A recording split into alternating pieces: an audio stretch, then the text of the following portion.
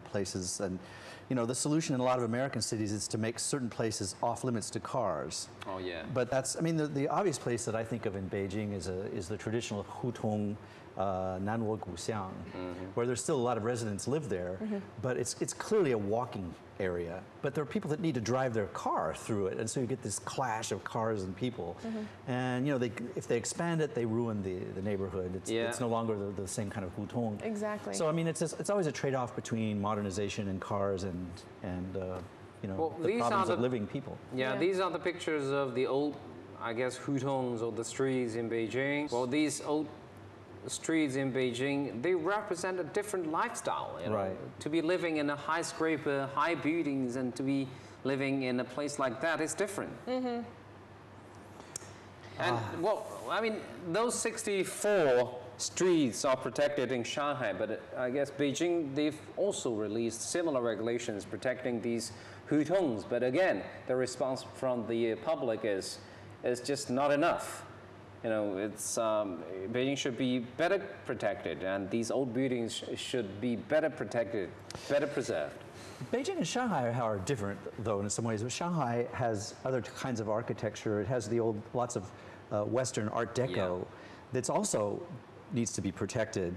But it doesn't have the problem that the hutongs does, which is the basic building material is so substandard. I mean, those buildings, those hutong dwellings, were just not meant to last for hundreds of years. Really, they're basically wood and very cheap brick and plaster. You know, so the problem is, how do you actually renovate them? And you can't do it without tearing the whole thing down and starting over again. Whereas in Shanghai, you have a lot of these beautiful buildings that from the 20s and so forth, that it's pretty easy to preserve them and build and add on to them. At the very least. And I also know in a lot of the hutongs here, you know, there isn't necessarily plumbing in every courtyard house.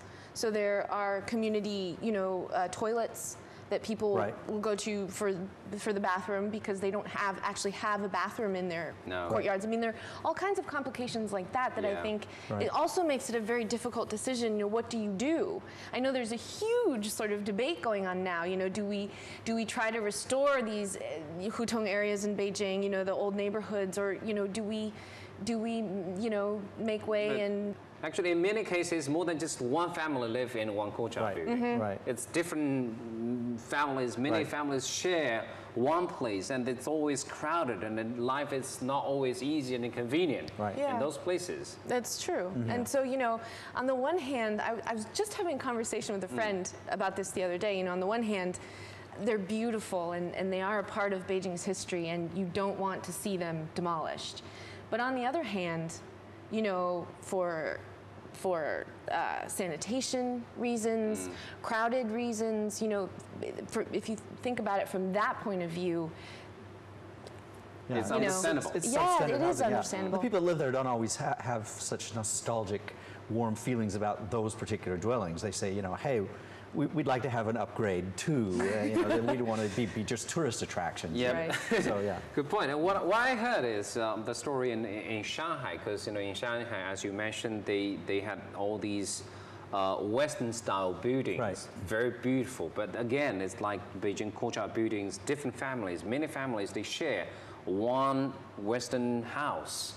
It was not spacious and not comfortable to live inside. What they did was, if all these families living in that place agree to move out to a new place, then this place will be protected by the government. The special fund will be allocated to protect this building, the Western building. So it's, you know, these are the new measures introduced by the local governments to protect all these buildings with a history. But if you take a look at these pictures of some of the old streets in Shanghai, you see why they need to be protected and why they want to protect these streets. This is Hongshan Road, where you'll see lots of restaurants or bars or cafes. And trees. I think those are sycamore trees that are they've been there for a long time. They have, And the street is not too long, it's about 2 kilometers. But it's a nice place to So have that a is preserve it as is, and especially the trees you don't want to cut down. Exactly. Absolutely. That's one sad thing about Baishi in Beijing. There's One of a the streets in long Beijing. street that had some beautiful trees on both sides, and they're all gone now. Yeah, they have to be expanded, and Right. the government said, and they can't remove these trees. If they are removed, they will die. Yeah. This is Shanyin Road. It's only 500 meters long. Well, these buildings are beautiful ones. Yeah, look at that. And those trees again. And this street is famous for all these old residential places for all these, famous people. So when these famous people lived there, they keep a history of this city. You know, one of the things I love about Shanghai is the mix of that's Chinese right. influence and then international influence. Yeah, Whether that's it's British or European or American, I mean, it doesn't matter. But it's just a fabulous mix That's right, because it's part of the city's history. and charm. Yeah, And charm, and, yeah. and you want to keep that, a 21st century high-rise building, is totally different from an Art Deco high-rise building. And you want to keep that there as, even though it's Western, it's still part of Shanghai's history. Exactly. Yeah. I mean, different cities have different ways of protecting their old buildings Yeah. and their history and their past, and obviously it is important to have a... I always wonder when I see these new buildings, some of them in Beijing and also Shanghai, sometimes they're very startling, they're very new, they're very modern, they're very eye-catching, but I wonder if they're going to hold up for a long time. You know what I mean? Like some of these Art Deco, they're still beautiful buildings, even now. They're aesthetically pleasing. They're classic. Yeah, they're classic. Yeah. I wonder if some of these new styles we're seeing are going to become classics 50, 100 years from now. Yeah. I don't know. They probably will, because just if you think about it, like Art Deco back in the day when it first came out was probably considered edgy and Yeah, modern, and avant-garde. raw Yeah, and, yeah. you know, And now it just looks like- just beautiful. Yeah. It's just like furnitures, Chinese furnitures, the traditional ones made of hardwood. That's right. yeah. And the fancy modern style ones, and which one is going to last longer, you never know. We're going to take a short break, and when we come back, we are going to present more stories about architecture in China.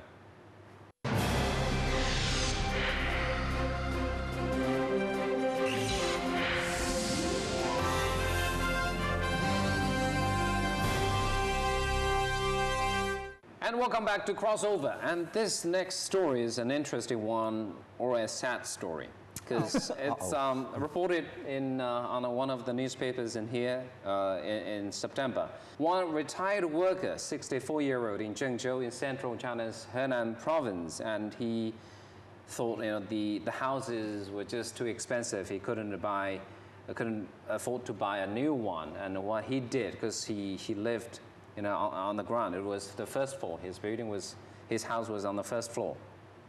And what he did was he decided to dig up a new apartment underground. He spent 4 years digging up deep underground, and it's 6 meters deep.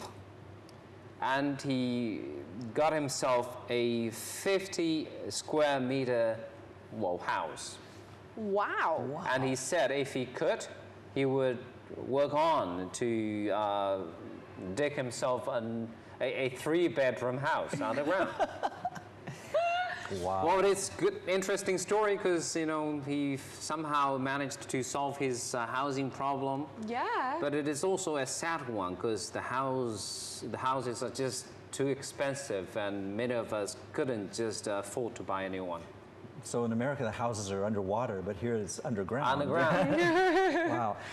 And it took him so long to do this. How does it work? How is it heated? Is it cold in the winter? It must, I don't know how he did that. That's incredible. And he's a miner. He's a former miner, so he knows all these technical about He problems. feels right at home down there. I I get it. suppose. And it's not hot in the summer and not cold in the winter, according to his experience. Well, that's very innovative of him. And but he don't know. He's not quite sure whether he could move on with his new project or not, because it's been reported, and everyone knows about it. And there Is this could legal? be- Is this legal? Exactly. That's the That could be the problem. Yeah. Yeah. That could be the problem. Yeah, I'm sure, because even though it's underground, I'm sure there are still a lot of codes that you need to make sure you aren't That's right. violating. Exactly. And one is if it is legal or not. The next question is if it is safe or not, because you're that's talking right. about the building Yeah, above that. Above that, yeah, that's interesting, huh? Charlotte, we have this idiom in English, you want to see my digs, my house, you That's know. right, digs. He really can show you his digs. That's right. Those are his digs. Yeah. So these are all these, innovative ideas of solving these housing problem. And this former miner, he decides to dig down underneath. And there's another solution about containers being turned into a new house. Oh, okay. Pictures. These are containers being turned into a house. Obviously, it's more than Shipping one. containers. Oh, shipping containers. Shipping Yeah, shipping containers. containers. Oh, I see. Now I see it. Yeah. Well, Interesting. Are These are abandoned ones, but Pretty. they've. So are each of those a separate little dwelling? Yeah. It was much better than I was imagining. At least, they have windows and everything. Yeah, they have everything inside. It's a living place. And the designer and builder of this project, say the shipping container turned into house project, well, they were waiting actually for the new house. It's not ready yet. They have to wait for another half a year. So before that half a year, they decided to have something Like this. new. Yeah. I suppose that's not too different from like a mobile home I was just going to say. or a modular, Yeah, something. that's right. The temporary. Yeah. A lot of movable housing, temporary housing. Right, and a lot of mobile homes are just that size. really. Exactly. Yeah. Exactly. And the shipping container houses could be fancy, could be beautiful. We have another one. Those are made out of Yep. shipping crates? Wow. Oh my And goodness. this is in France. But I guess I don't know much about architecture, but that must be pretty eco-friendly. Yeah? Is it comfortable to live inside a container steel house? metal could be very box? hot. Because when I was in university, we went to Daqing, the petroleum field. The living place for these people, for those workers, were basically similar the to that. containers, shipping containers. Yeah, yeah. It was not comfortable. It was very hot Hot. inside. Yeah. I'm sure. Yeah, unless you have air conditioners. I'm sure. But I think with those windows and stuff, if there are windows on either side, then there's a way for the air to circulate. You get Yeah. reasonable air circulation, and that, I'm sure Yeah. that must help a lot.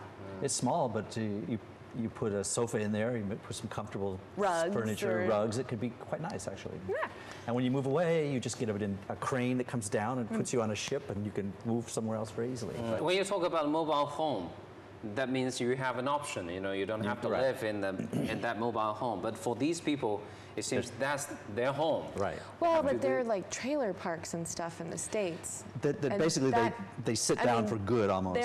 They're not moved around all the time, Yeah. but they technically could be. Right, right. But they stay in one spot. But housing is always a big problem in big cities, especially in these days in China. In the big cities like Beijing, Shanghai, the prices are going up so quickly. I guess most of the young people couldn't afford to buy one. Right. Yeah. Which is why you sleep here at night, as I know. Yeah, that's why I need 2 cushions. And that's why, before we had that one episode about this.